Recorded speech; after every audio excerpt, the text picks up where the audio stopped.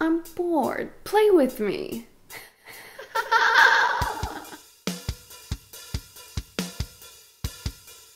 We're bad guys. It's what we do. Michty Maxx. Hi, I'm Michty Maxx, and I'm here to share this Get Ready With Me makeup tutorial for me, Harley Quinn from Suicide Squad.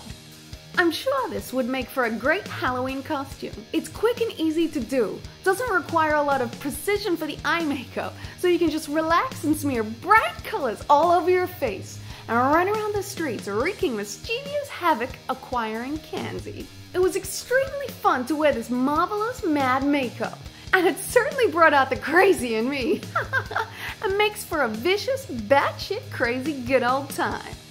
Come on, got something better to do? Now that they've let me out to do their bidding, I get to play with my toys again. What will I need for a night of murder, mayhem, or a date night with my pudding? Ooh, I like this one. And excuse my voice, I've been stuck in this cage for so long and I haven't had anyone to talk to.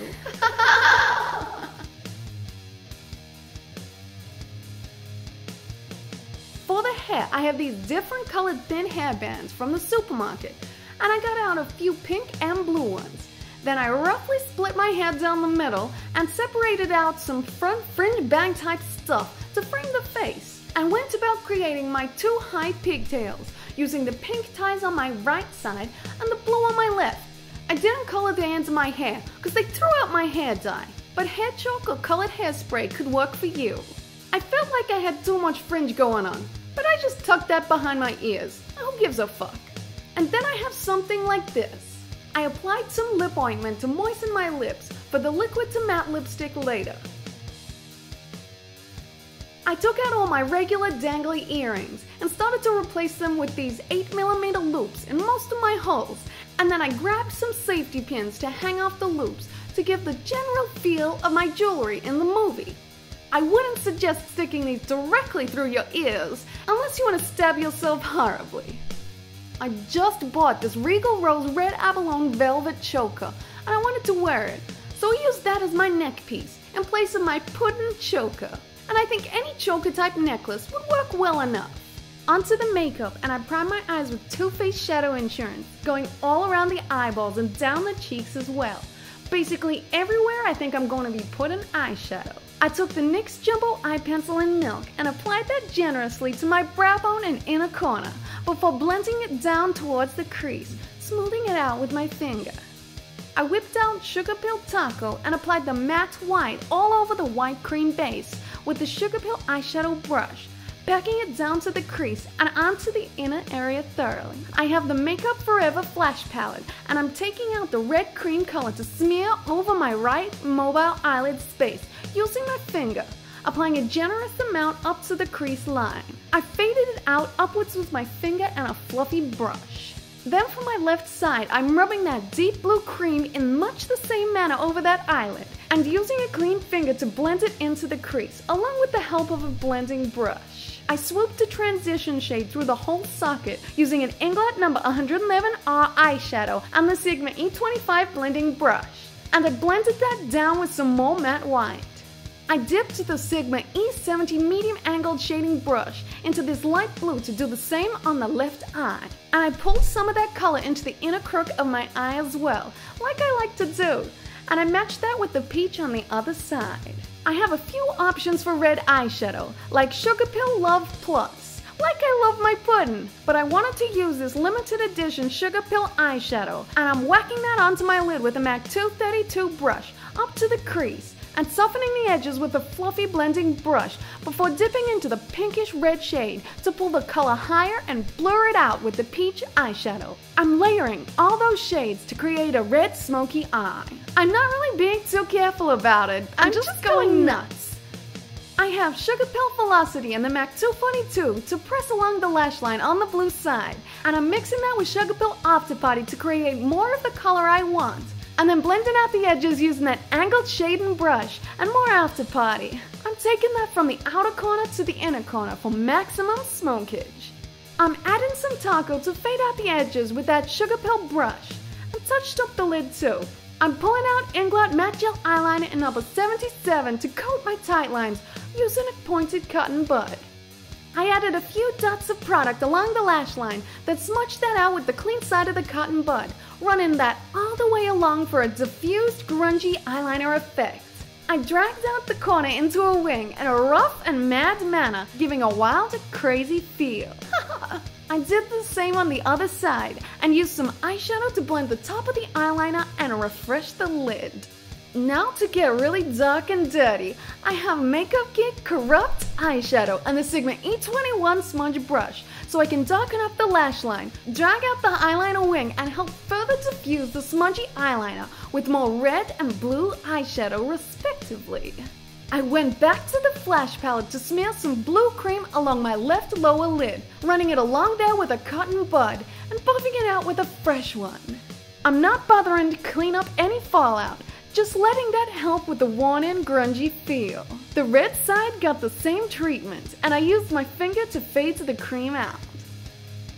I jumped back to the black gel eyeliner and coated my waterline, giving it a good smudge into the roots of the lashes and dragging it down into the lower lid. I used the tip of the eyeshadow brush to press some of the Sugar Pill limited edition shade along the lower lid and did the same with Velocity on the left side. I blended out the other side with the blending brushes and went in with the smudge brush and black eyeshadow to define the eye and make sure the eyeliner shape flows well from the lower lid. I grabbed some more limited edition and peach shadow along with some After Party to take these colors lower down under the eyes with the fluffy blending brushes. I also pressed more pigment closer to the eye so it's concentrated there and fades downwards nicely. I brushed up the brow bone by packing on more taco eyeshadow. My love is vengeance. Here's the Moonchild Glow Kit from ABH, and I chose the shade Blue Ice before applying the ever-icky NYX Jumbo Eye Pencil in Cottage Cheese for a sticky, shimmery base, and then proceeded to go back into Blue Ice for a highlight on the tear duct, and for the red side I grabbed Pink Heart from the palette to add some shine there, and blended the shimmer onto the start of the lid, and outwards too. I curled my eyelashes with the usual tortured device to prepare them for a few coats of L'Oreal Telescopic Mascara.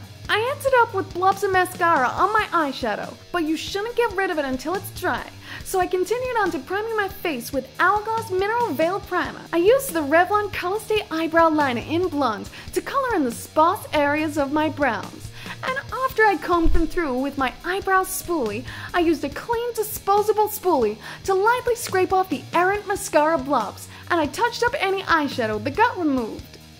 Back to the brows, and I used the light shade from the Urban Decay Brow Box in Bathwater Blonde to run through my eyebrows. And to set the hairs in place and lighten up the color, I brushed through some NYX Tinted Brow Mascara. For that extremely pale, freshly chemically treated base, I combined my usual Bourjois foundation in 51 Light Vanilla with a touch of the white cream from the Flash palette and the Body Shop Lightning Shade Adjusting Drops. Then I dabbed that all over my face, even adding some extra white in there, and after a spritz of MAC Fix Plus, I pounced that into my face with a damp beauty blender. I blended the base a little bit past my jaw and down my neck, and now it's time to set all that well. I have the very useful Taco eyeshadow from Sugar Pill again, and I'm using the Sigma F40 Large Angled Contour Brush to press that white powder into the base, making sure not to swipe and remove any product. I ran the Tinted Brow Mascara over my eyebrows again to remove the powder that got stuck in there, and I went back to the white powder but used the large fluffy brush to set the makeup close to my eyes. Then I proceeded to use more matte white and Inglot Peach shadows to merge the red side into the base. I'm also taking the light blue transition shade for the other side until I get a grungy, messy overflow of smokage down there, keeping the color concentrated more close to the lash line. For a bit of fun, I grabbed the Pink Heart and Blue Ice highlighters, respectively, to apply a tiny amount to each cheekbone. However, since I wanted a fairly matte white base, I dampened that down with my makeup sponge and some white powder. And now we have the exciting stuff. I dipped my cleansed fingers into the red eyeshadow and dragged them down my cheek. I also used the fluffy blending brushes to blur that out. I added more streaks with my finger, creating a shape starting from the corner of my eye and tapering down and out. I repeated the same steps on my blue side using After Party eyeshadow and those fluffy brushes, adding some dark blue at the center of the streams and closer to the eyes so the pigmentation fades out from the source. I added some Makeup Geek Corrupt with the smudge brush through the center of the lines coming off the lower lash line, buffing that out with some more blue eyeshadow and the blending brushes. I dabbed more pinky red closer to the lower lids, and I used some darker red Sugar Pill Love Plus to deepen up the smears along with matte black and blending it all down from the eyeliner with the fluffy blending brushes. I'm buffing that with the Sugar Pill eyeshadow brush until I have a little something like this. Now I have to go about making those streaks look nice and worn in after a fight, so I dusted some white eyeshadow over the top. I tweaked the blue side and adjusted the red side too, adding more shadow higher up and some lighter streaks with peach, making both sides asymmetric and crazy, overlapping the pigments with face powder to melt that into my face. I dunked the flat brush into the red shadow to drag a higher spurt from the top of the crease, and I'm using my fingers to pull down the color too. For the face tattoos, I'm starting by using an eyeliner brush and a light brown eyeshadow to sketch out where I want the heart to go. I'm using this eyeshadow so I can wipe away the marks if it's too high, and I'm readjusting the position. Then I'm going in with the Physicians Formula eyeliner pen to draw the heart, starting with the outline and then filling in with the brush tip pen. It's a lot easier to do than it looks with a decent eyeliner pen. For the rotten writing, I scribbled the text on a piece of paper and looked at the reflection in the mirror.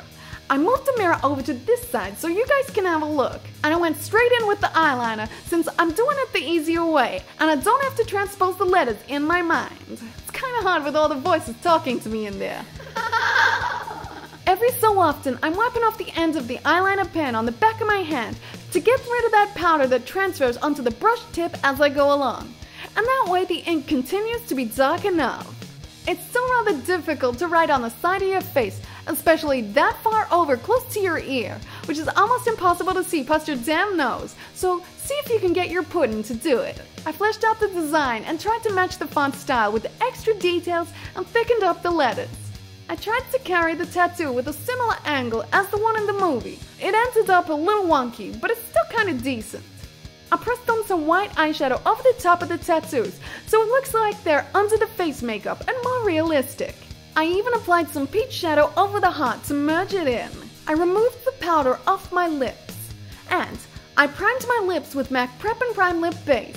And while that sets, I decided to jazz up my beauty spot with my eyebrow pencil, and I'm enjoying some Rage Against the Machine for some anarchy inspiration.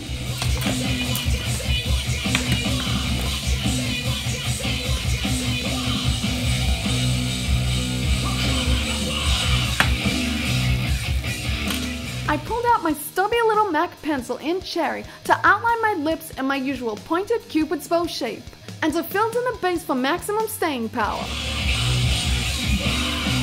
I have the Lime Crime Velveteen in Red Velvet to thoroughly coat my lips directly from the applicator for a deep red shade that'll withstand all the shooting, beatings, and popcorn eating. I removed the excess from the center of the lips before drying my lipstick with the traditional Demented Smile and Fan trick, just like Mr. J does.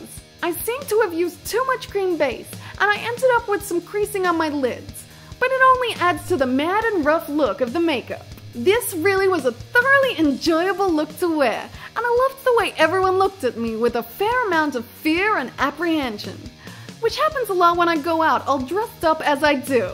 With only a couple of costume additions, you can make this look even more easily recognizable. I just wore this Lucky 13 Must Bang Sally t-shirt and a varsity jacket, and for a prop, all you need is a baseball bat.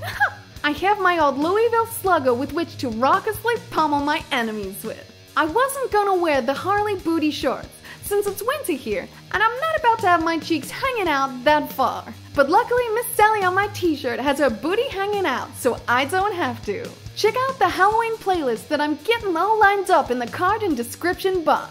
Thanks for watching. I hope you enjoyed this movie character makeup tutorial, and don't forget to subscribe for more videos. Also, check out my band and podcast on iTunes. And if you want to send me a letter or something, I have my P.O. box in the description box. Michty Maxx.